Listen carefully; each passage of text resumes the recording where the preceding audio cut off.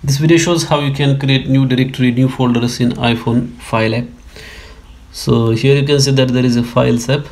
If I click on that, or here it is showing me all the locations where I can save the file. So there is iCloud Drive, then Google Drive that I have installed, Dropbox, that one is also I have installed externally, and you can see that on my phone is being displayed over here. So by default, if you haven't installed this Pages app in your iPhone, then you will not see this on my iPhone option over here.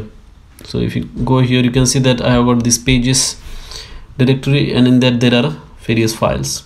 If you haven't set up that properly, then you will not see that on my iPhone option. Now to see that option, or to make that option visible, what you have to do is you have to install one application on iPhone called as Pages. This is a standard application developed by Apple, so you can just go to App Store and then download this particular application. Once this application is downloaded, you will start seeing this on my iPhone option over there. And then if you want to save the files, you can save the files on your iPhone. You can create directories as well. Let us say, for example, I'm gonna go to the camera, and then over there, let us say we have got this file.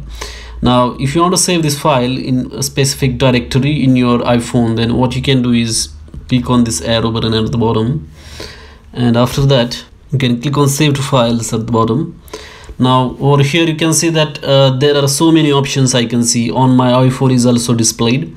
And the reason why it is being displayed, as I said earlier, it's because I have installed the Pages application, and then there is a Pages directories by default created for that application.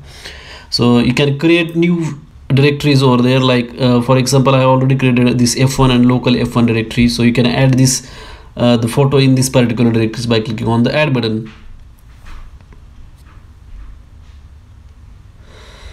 And that's how I saved the file in that particular directory. Let us say you want to create new directories in that files, then what you can do is go to the Files app and then click on my phone, and over there click on the Pages and go inside the directory. Once you are here, you can create new directories by just long tapping over here. You can see that after long tapping I am seeing two options, new folder and info. Just click on new folder, and then over there you can give the name my folder or my fold. Then click on done, and you can see that a new folder is created.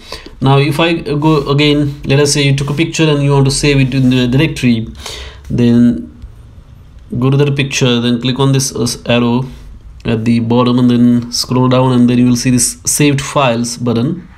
Click on that, and then you will see that directory. You can see that my folder, that directory we just recently created, and then you can select that and then save in that particular directory. That's how you can create directories, organize files in iPhone. Remember that this option will not be visible initially. If you want to make that option visible, you will have to install the Pages application in iPhone.